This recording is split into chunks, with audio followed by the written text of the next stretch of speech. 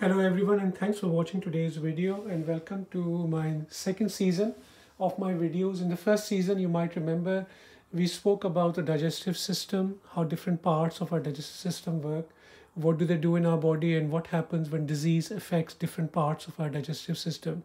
So if you're interested in watching about the esophagus, the stomach, the small intestine, and the colon, etc., please do watch those videos. In this season, I'm going to talk about one of the main organs that is present in our digestive system called the pancreas. Now, pancreas is one of the vital organs in our body. And what is a vital organ? Vital organ is an organ like the heart, the lungs, the kidneys, the liver, also the pancreas, without which life is not possible. So if somebody removes the pancreas surgically, or pancreas goes into complete shutdown, or it fails, then life is not possible for very long. We will eventually die. So that is a very important organ in our body. Just to go further before we go into what pancreas does, today I'm going to talk about the anatomy of the pancreas and what it does in our body. In the next few videos, we talk about the diseases that commonly affects the pancreas and can happen in our body. So just to going forwards to know what a pancreas is a gland in our body. Now, what is a gland? Let's talk about the gland first. So let's talk about glands first. When we talk about glands, most people think about the gland that come up in our neck when we get a sore throat, or in our children when they get a rash or something, or viral infection. They are called lymph glands, and they protect our body against infections, etc.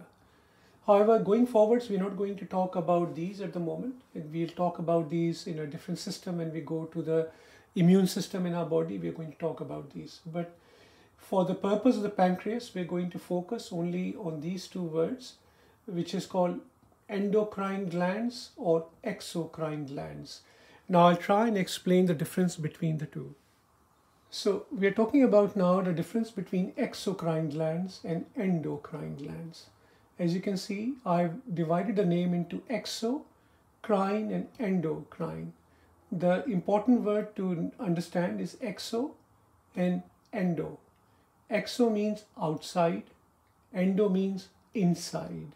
So a gland, and the main structure of the gland, you can see in both of them, are these cells all around, little cells which produce a substance. The substance is produced in very small amounts. However, the substance is very important to our body. If that substance is produced in a way that through a little tube, it comes out of our body. Example I give you is sweat. So when we run around or when we sweat a lot, the sweat comes out of our body onto our skin.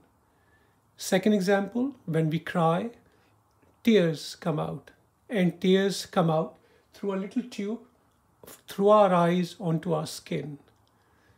When we eat, saliva comes out. It comes out of little tubes from the salivary glands into our mouth, which is outside surface of our body.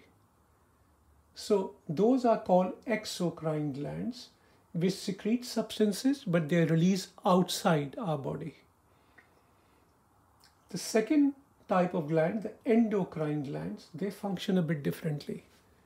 They again secrete substances from these cells, and these cells are present in both types of gland, the very, very important cells. But what they do not have a tube to put the substances out of the gland.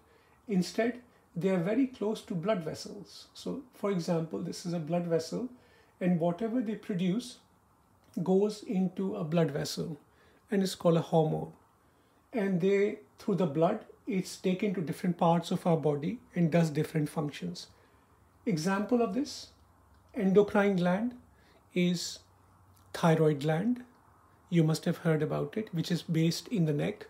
Pituitary gland, which is in our brain. Adrenal gland, which is sitting on top of our kidneys. But there are two organs in our body, liver and the pancreas, which do both functions. They do both exocrine function and they do endocrine functions. So they are both exocrine glands and endocrine glands.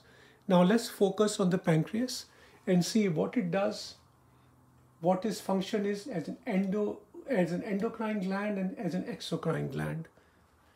So I've drawn a diagram here to try and explain where the pancreas is in our body. So that's the outline of our body.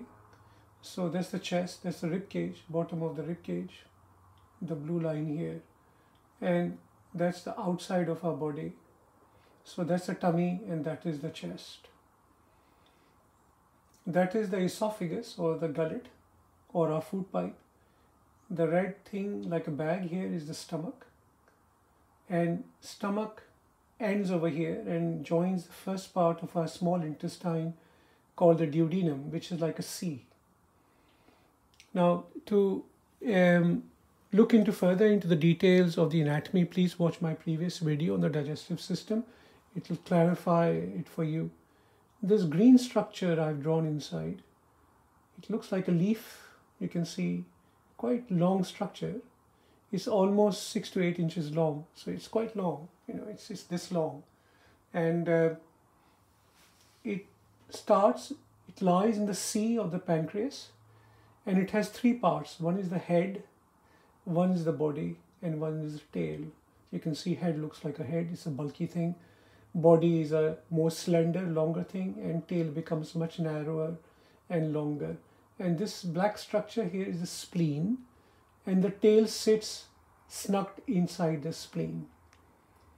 Now, what does the pancreas feel like? Pancreas is a very soft organ, so if you grab it and if you squeeze it, it will break into 2. It's a very soft organ. So to protect the pancreas, what nature has done, instead of putting it right in the front of the tummy, because any bump on the tummy, any kick on the tummy, any punch on the tummy, or any little accident can break the pancreas, and obviously which is a very serious condition and can be life-threatening.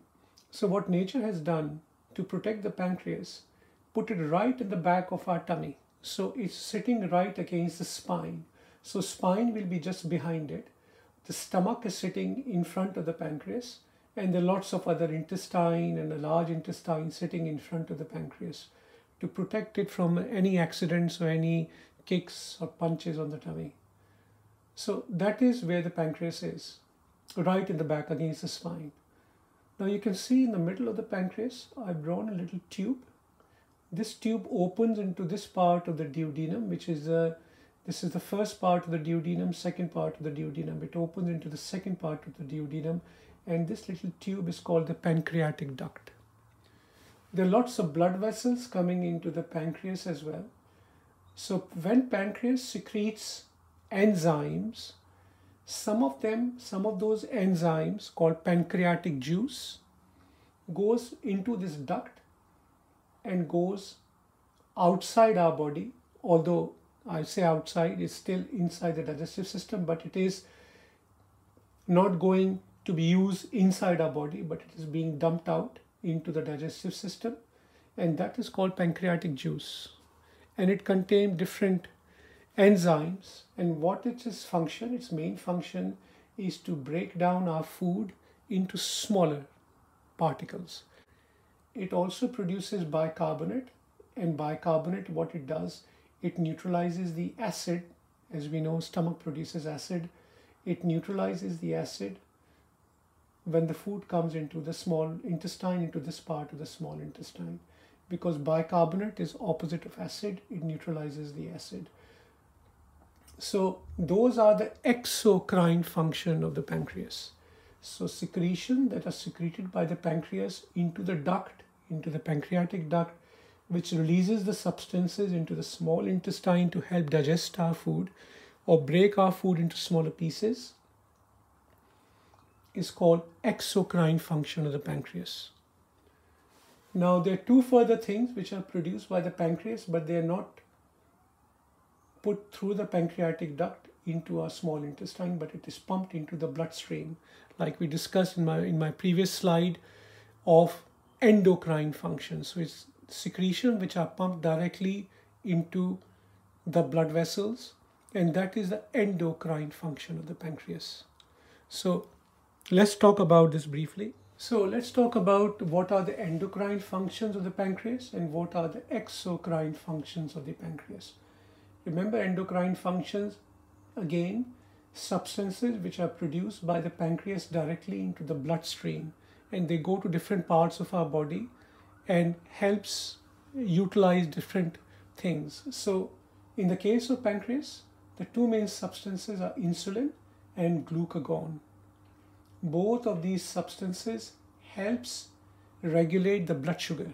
So insulin will reduce the blood sugar, glucagon will do the totally opposite, increase the blood sugar. And we will talk about these further when we talk about diabetes in one of my future videos. The second function of the pancreas is exocrine function. As I spoke in my previous diagram, a duct in the middle of the pancreas, some of the juices go directly into the duct and they go into our digestive system, where they helps us break down bigger food particles into smaller food particles. Now that pancreatic juice mainly contains 3 or 4 things. One is bicarbonate, which I spoke about earlier, which neutralizes the acid from our stomach. Very important. If we don't have bicarbonate, in the presence of the acid, other enzymes will not work properly. Yeah. Now the other substances produced by the pancreas include protease, which again go into the duct, into the small intestine, and helps us break down the proteins. That's why they're called proteases. There are a couple of them called trypsin, chymotrypsin. Names are not so important. It's what's important, what they do in our body. Amylase, which breaks down our carbs, our carbohydrates, starch, sugar, etc. Lipase, which breaks down our lipids, which is the fats that we eat. And by the time pancreatic juice is finished with our food, it's instead of big chunks of food that we have eaten, it will be very small little particles, almost molecules, which will be very easy to absorb by our body, our digestive system, into the bloodstream, so it can go different parts of our body to be utilized. So that is the main function and structure of the pancreas. I hope you found it easy to follow. I tried to make it as easy as I could. If you have any questions, if you're still confused about certain functions or structure of the pancreas, please write in the comment section and I'll be happy to answer your questions. Please like and subscribe, and in the next few videos I'm going to talk about different diseases of the pancreas. Thanks for watching again.